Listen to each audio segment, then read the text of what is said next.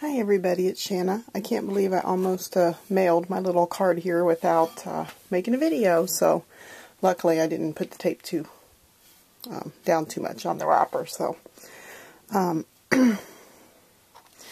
this is a card that's going with my swap to Susan, and it's actually I guess it's called like a jewelry box card. See, it's got little drawers down here.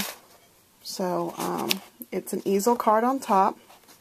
Just got a little note inside there, but she said she liked the beach, and so I colored these two stamps from La La Land. Of course, I have to have anything and everything sailors, so I have both of those guys colored. Used some fishy paper back here, and some of this corrugated paper. Then I just kind of ripped this in two different spots, kind of be the beach of this glitter paper, and then inked it with some distress stain. Then, so that the card would be an easel, I glued these shells down. And then I will post the tutorial.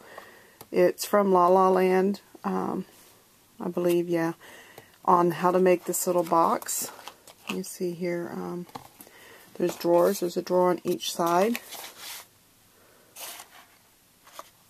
and you use 2 pieces of chipboard and then cardstock, and it makes these little drawers that pull out. I put some little goodies in each one of them for her,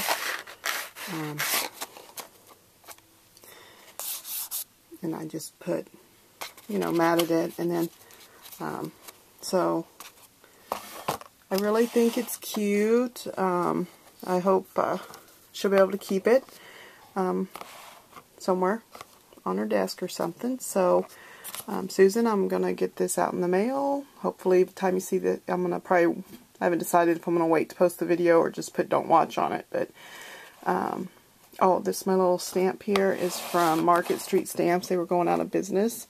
It says, "A smooth sea never made a skilled sailor." And that's where the little lobster down there came from, too. So, thanks so much for watching. Bye.